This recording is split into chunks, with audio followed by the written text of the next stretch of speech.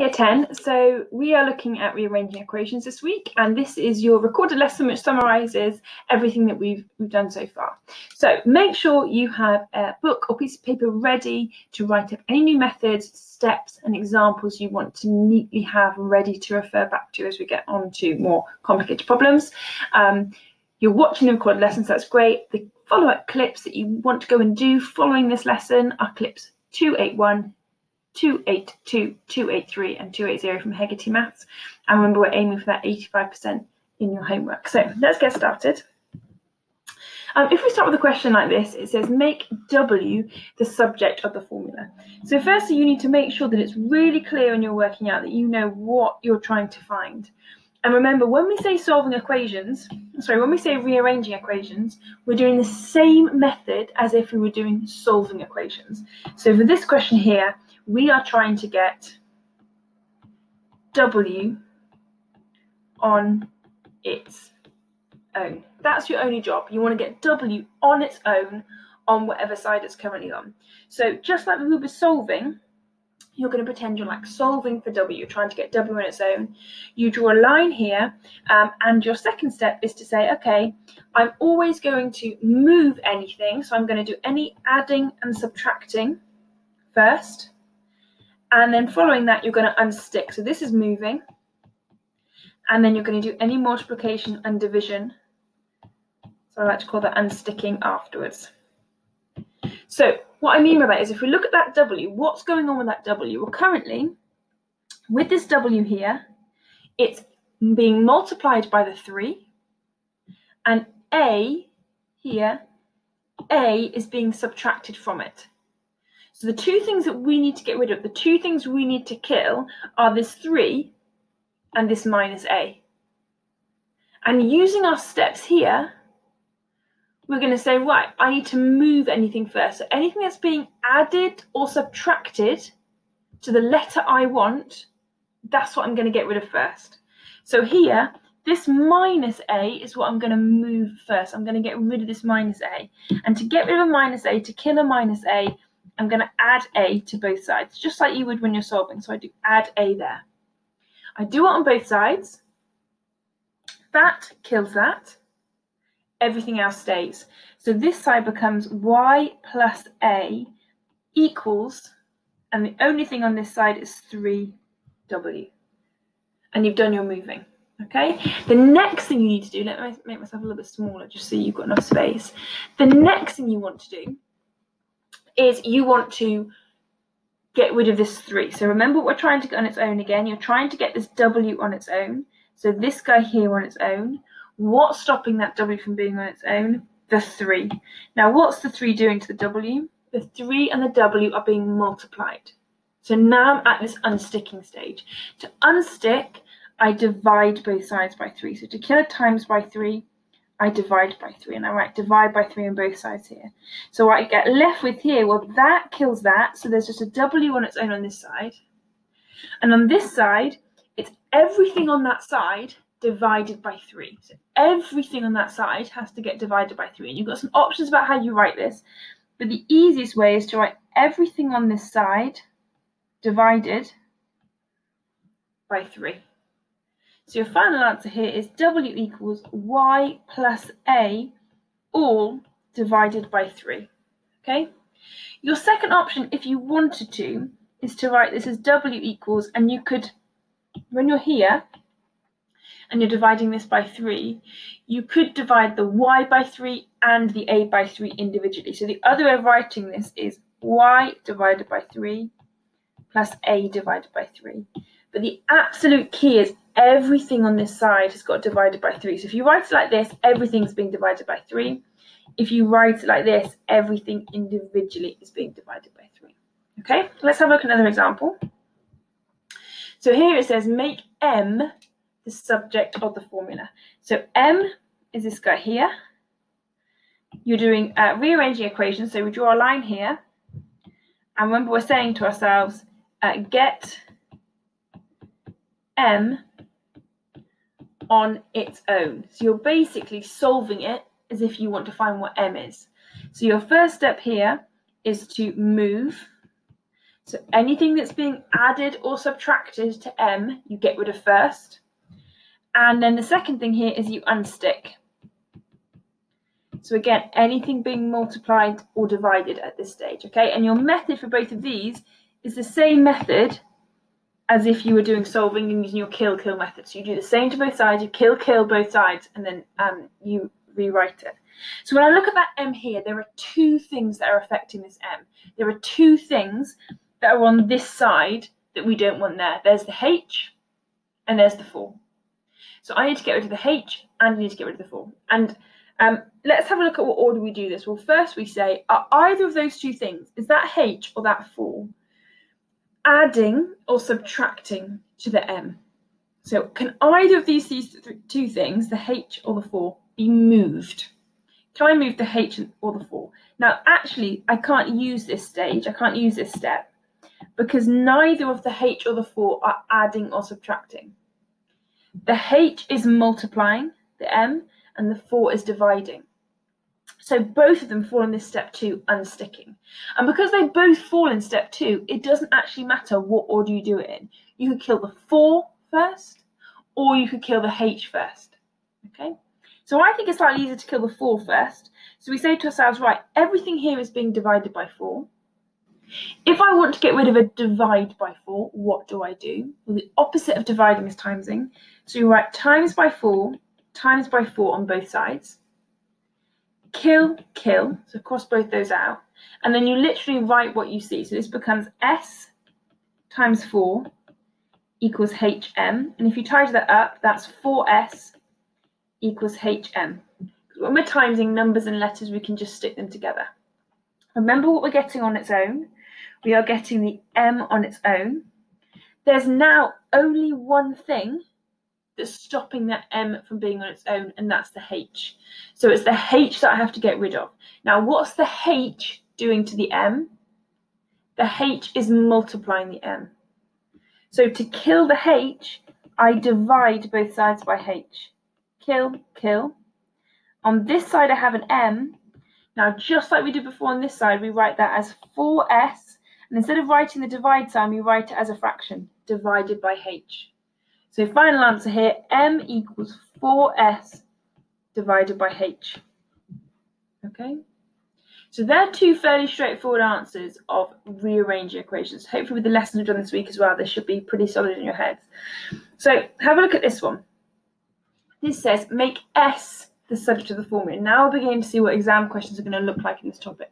Make s the subject of a formula. So here's our guy here. Move this down a bit so I can see it. Here's our guy here, s.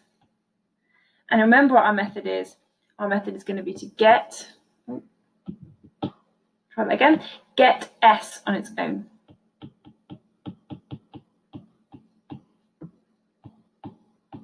What's your first step? Well, your first step is to move anything. So that's anything being subtracted or added. And the second thing is to unstick anything. So that's anything that's being multiplied or divided. And in both those cases, the method is the same. You're doing kill. So let's have a look at what I mean. If I draw my line here, I want you to think to yourselves, what is happening to that s on this side of the equation? So on this side of the equation, because that's what I care about, because that's where the s is. What are the two things that are being done to this s? So what's that u squared doing? And what's that 2s doing? And I want you to think to yourself, so give yourself 5 seconds, what are you going to get rid of first? Okay, hopefully you've all recognised that what we're going to kill first is the u squared. The reason we're going to kill the u squared is because it's the u squared that's adding to the s. The 2a is multiplying the s. So what do we do first? Well, first we do any moving. So first we get rid of any adding, and then we get rid of the timesing. So if I want to get rid of that u squared, it's currently adding to the 2s. So I subtract both sides by u squared. Make sure you always show that kill. So that kills that, and then you just write what you see. Well, on this side of the line now, I now have a v squared minus a u squared. And on this side of the line, I now only have a 2as. Keep your eyes on the prize. What we're trying to get on its own, we're trying to get the S on its own. So if you don't have a highlighter, you can be underlining this as you do it.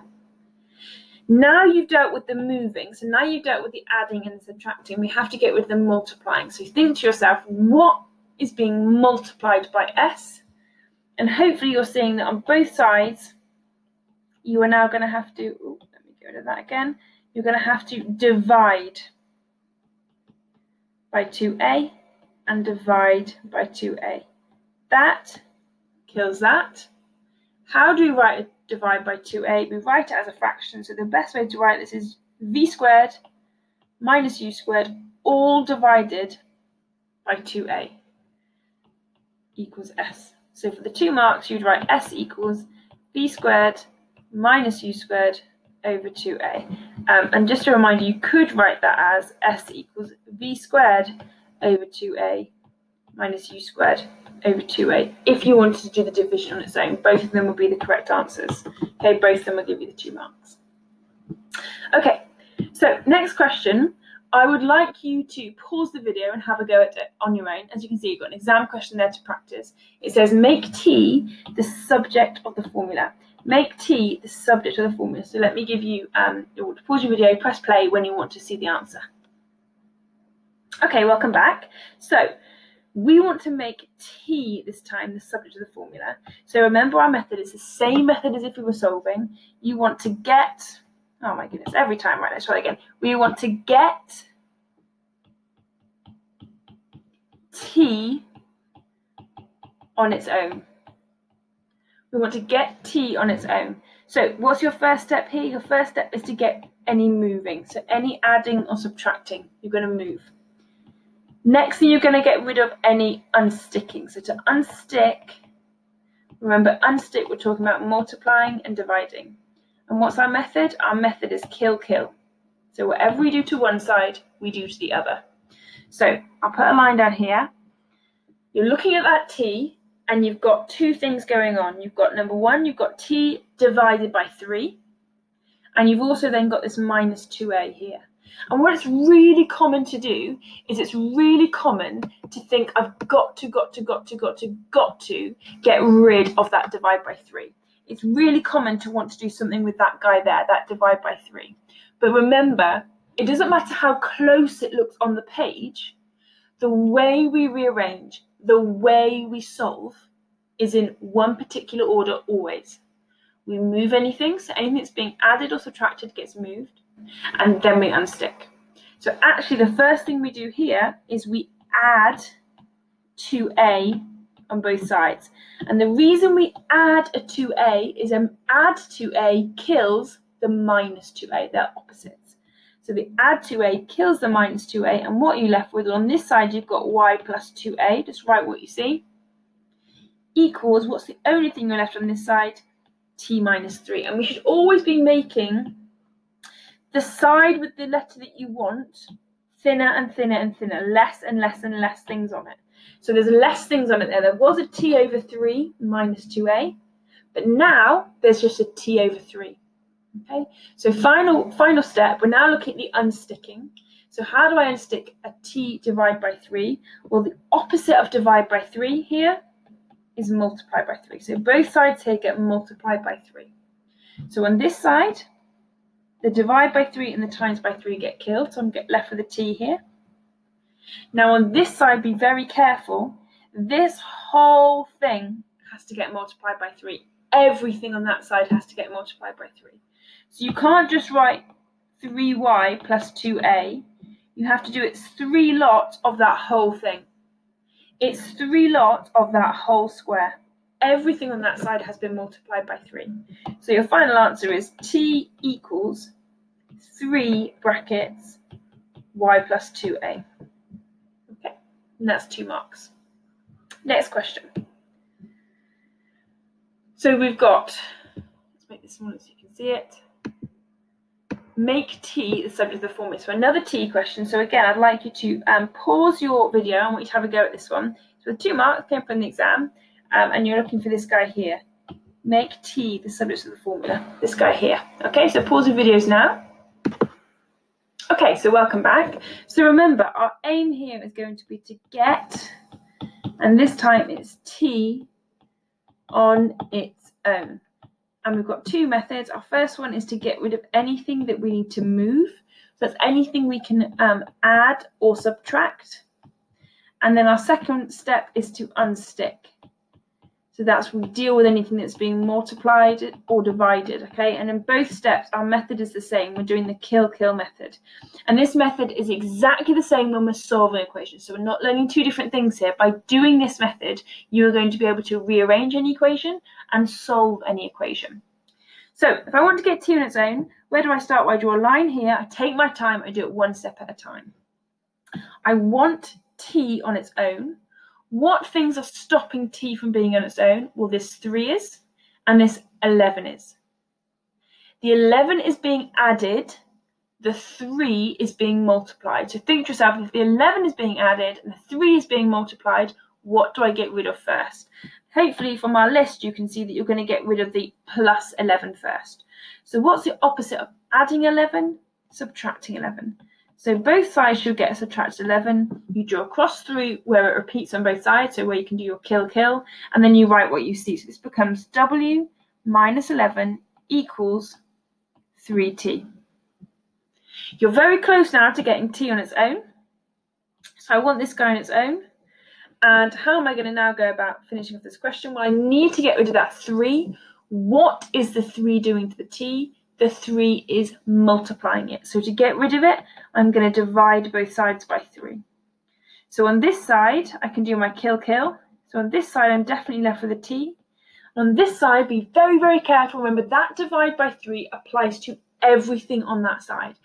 Everything on that side must get divided by 3.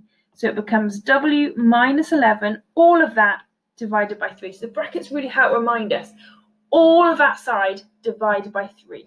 All of that side divided by 3. So final answer, t equals w minus 11, all of it, divided by 3. And there's your 2 marks. Okay, so let's finish up with a few more questions where we've got a few more complicated issues with it. So have a look at this one. It says make x the subject of the formula. So this links very nicely to a topic we've actually already done. This links to solving equations, because as I said, it's the same method. You want to get this guy on its own. Same method as we've always had. You're going to start by thinking to yourself, I need to get x on own. Okay. And you've got here, step 2, we said was we're going to move anything. So moving is adding and subtracting. And step number 3 is we're going to unstick. Okay, and that's multiplying and dividing. But actually, there's a little step here that you have to be careful of. Okay, so we haven't used it before, but it is here. And that is get x off the denom. Okay, get x off the denominator. You cannot do any of this method if x is on the denominator. So before we can even use our rearranging method, we have to get x off the denominator. And the way we do this is the same as when we're solving equations. We multiply the x up here, and we multiply the 3a up here. So what does that actually look like as a line? It becomes p multiplied by 3a equals z multiplied by x. So look at it again. You had a p, but now this 3a has come up to join it. So p times 3a. You had a z on this side, and this x has come up to join it. So when I tidy it up, it becomes 3ap equals zx. 3ap equals zx. I've just got rid of the multiplication there. And then you think to yourself, right, now I can do this method. So now I'm here, I can go through my normal method. Is there anything that needs to be moved? Well, what do you want to get on its own? You want to get the x on its own. The only thing that's stopping the x on its own is the times by z. So actually, this is a nice, easy final part. You're going to divide both sides by z. Divide both sides by z. This kills this, so you just have an x here on its own. And you've got all of this, 3ap, all of that is being divided by z. So final answer, x equals 3ap, you can write a bracket on if you want, divided by z. Okay, let's look at another example. Very same method here. It says make x the subject of the formula. So you've got your normal method. You want to, step number 1, get x on its own. And then your normal step 2 is to deal with any movement. So that's any addition or subtraction. And step 3 is to unstick, which is multiplication and division. And your method for both of those is kill, kill. However, you have to remember there's a little step here you have to do, which is you get x off the denominator. Okay? This x is currently down here, and that's a big problem for you. Look, there's the x. You need to get it off the denominator. So to do that, we say, right, this guy, this whole thing, you get the pen, this whole thing is going to get multiplied up here. And actually, this number here is 3 over 1, if you wanted to write it as a fraction. So technically, this 1 gets multiplied up here. So you get your cross multiplication like we've just been doing. So when I write it, it becomes 3a times 1 equals 3 brackets 4 minus 2x, like that. If I tidy it up, that becomes 3a equals, and then this guy here, when I expand it, well, the expanding looks like this, a 4 and a minus 2x. Remember, I'm multiplying in my grid. So the first thing I do is I do 3 times 4. Well, 3 times 4 is 12. And then I do 3 times minus 2, minus 6x. So here it becomes 3a equals 12 minus 6x. And remember what it is you want to get on its own. You want to get the x on its own. You want to get that guy. So now we're back to our normal problem. Now we're back to working through our method. Thinking about, what do I need to move? What do I need to unstick? So hopefully here you've got two things. You've got a plus 12, so you've got a positive 12 here. So this 12, remember, is a positive number. You've got a plus 12. And you've also got to deal with this minus 6. And this minus 6 is multiplying the x. So think about which one you're going to get rid of first. We're going to get rid of the moving one. So you've got a 12. So you've got a 12. It's a positive 12. You've got a 12. And you are going to minus 12 from both sides to kill it. So you do the opposite sign. So if you've got a positive 12, we're using a negative 12. So positive 12 and negative 12 kill each other. And on this side, you're left with 3a minus 12 equals minus 6x. Final step, you want to get x on its own. What's stopping x from being on its own? That minus 6. What's the minus 6 doing to the x? And hopefully you can see it's multiplying it. So you're going to divide both sides by the minus 6. This kills that. And what are you left with on this side? An x. And on this side, on the other side here, you've got this whole thing, 3a minus 12, all of it divided by the minus 6. So final answer, x equals 3a minus 12 over minus 6. You can put a bracket around those if it really helps to think everything on that side divided by minus 6. Everything on that side divided by the minus 6. And there's your answer. Last question then to look at. You want to make x the subject of the formula. So I would like you to, if I take you through the method first, number 1, what are you trying to do? Well, you're trying to get x on its own. What's your method? Well, firstly, you're dealing with any movements. You're dealing with any adding or subtracting. Then you're dealing with any unsticking. So you're dealing with any multiplication or any division. Okay, but before you can do that, you have to make sure that x is not on the denominator. Not on the denominator. So when I look at this problem, I know there's an issue because hopefully you can all see that that x is down there, it's on the denominator. That's not good. So you set at your problem, you say, okay, k squared over x plus 4 equals 3j, and I'll help you out, over 1. And this whole thing is going to have to go up there, and this whole thing is going to go up there. So pause your video now and see if you can just write me the next line of this working out. What happens when you move those two things up? So pause now and have a go at that, and press play when you want to check.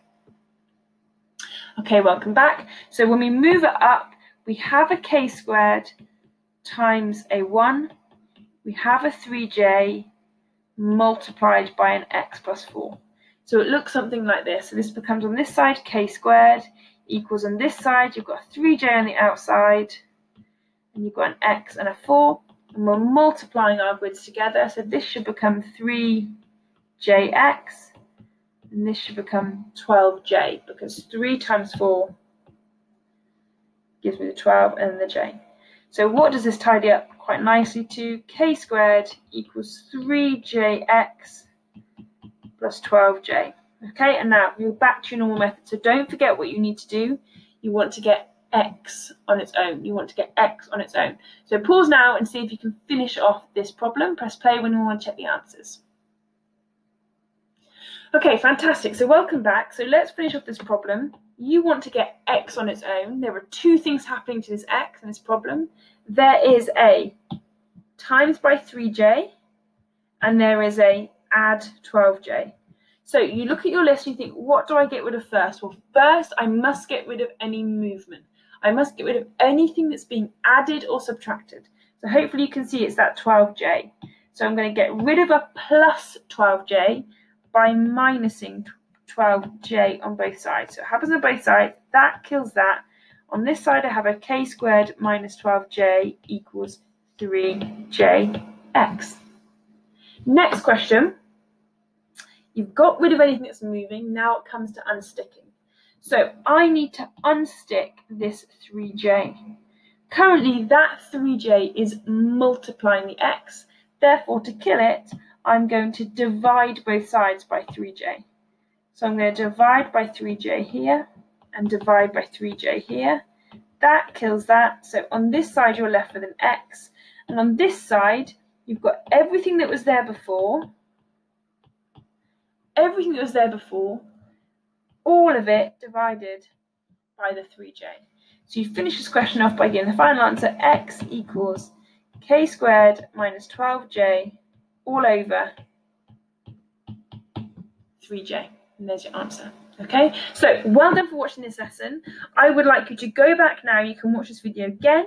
You can have a look at some of the more specific live lessons for this week. But you've got 4 Hecate clips to do this week. You've got 280, 281, 282 and 283. Please get in contact if you need any help with that. Well done, keep going, and I will see you soon.